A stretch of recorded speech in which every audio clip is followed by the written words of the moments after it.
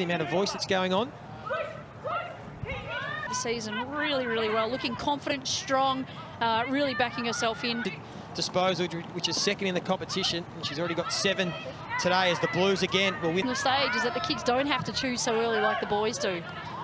A stat we looked at quarter time, guys, particularly.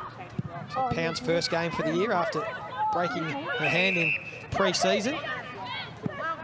Finds another player playing her first game for the year, McEvoy. And as she's landed.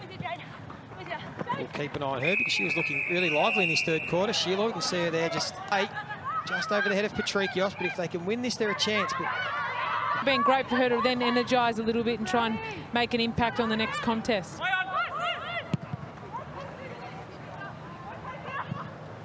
So Nicholas still kick, but I don't know if she can kick it 50 into the breeze.